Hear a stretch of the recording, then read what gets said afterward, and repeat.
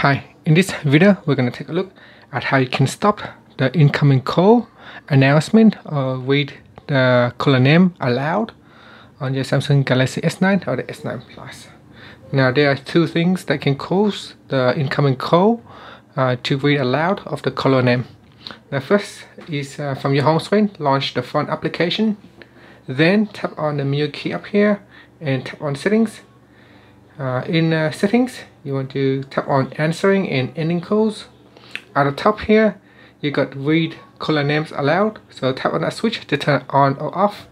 Another one that can cause the caller ID to be read out is from the accessibility, so swipe down, tap on the settings icon, then from here we want to find accessibility, so tap on accessibility, then tap on screen reader and go into settings, and then make sure read out caller ID is switch off.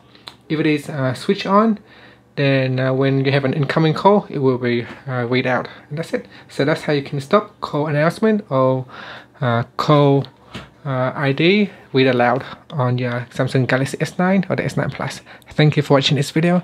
Please subscribe to my channel for more videos.